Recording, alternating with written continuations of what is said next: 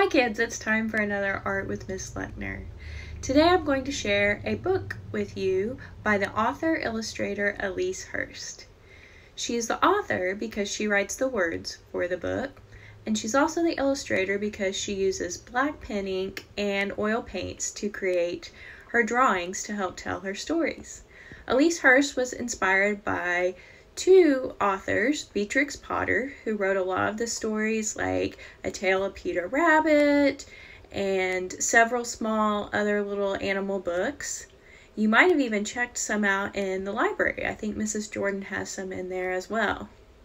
She also was inspired by C.S. Lewis and his Chronicles of Narnia, where there are talking animals in a magical land called Narnia.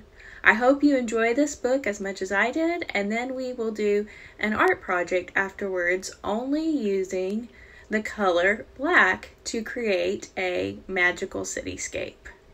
Enjoy! Imagine a City by Elise Hurst. Imagine a train to take you away. Imagine a city and drops of rain. A world without edges, where the wind takes you high, where buses are fish, fish fly the sky. Imagine the stories and measureless treasure, where you will sit with me as the gargoyles sip tea. The world is your teacher.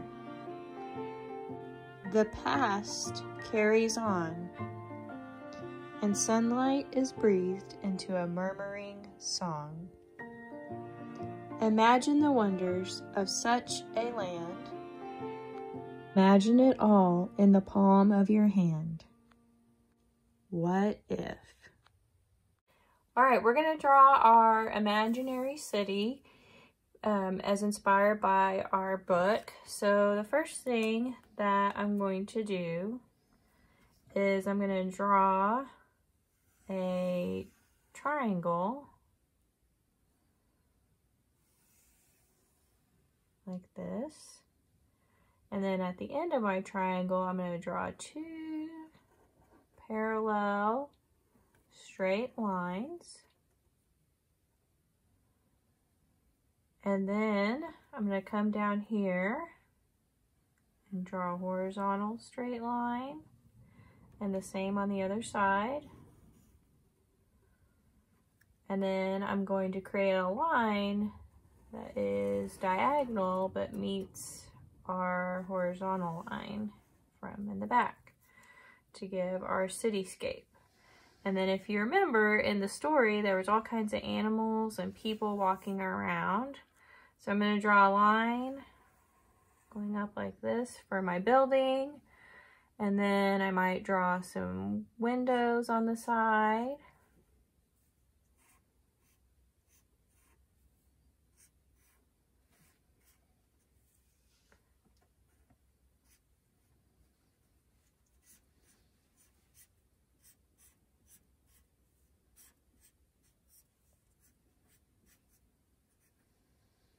And then over here, I could draw the entrance to the building. So maybe we might imagine this as the candy shop. So I could write that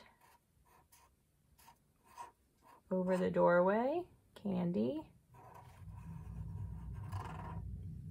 Maybe I might draw some lollipops sticking up like part of the sign. Maybe a candy bar. Maybe some other candy, wrapped candies off the sign. And then the owner of the candy shop, I think we can make a cat. So draw the cat in. And I'm going to put the cat in a dress, because you remember the animals were walking around like people in the story.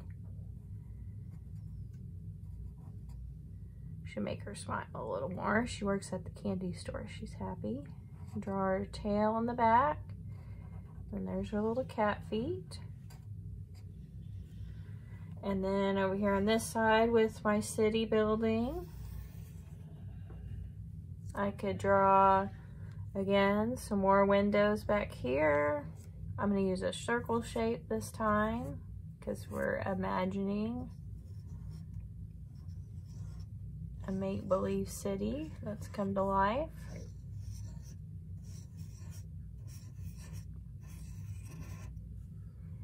And then again, a doorway here. Those circles make me think of a fish, so maybe I might make this some kind of restaurant, so I could write that down. And then make my fish an owner. So I might draw a curved head and a little fish face. Then I'm gonna put him again in some clothes. Instead of a hand, I've got a fin there. And there's his little outfit for the restaurant. And then instead of legs, I'll do his fish fins. And then if I wanted to, I could add some kids here like we did in the story where they were walking around looking. So you could even add yourself in the middle, looking at all the wonderful things in this imaginary city. Now, our author illustrator, she kept her drawing in black and white, and you can do that if you want to. After you get it all drawn, you can. Or if you want, you can add some color to it. So I look forward to seeing what kind of imaginary cities you make with the animals running the city.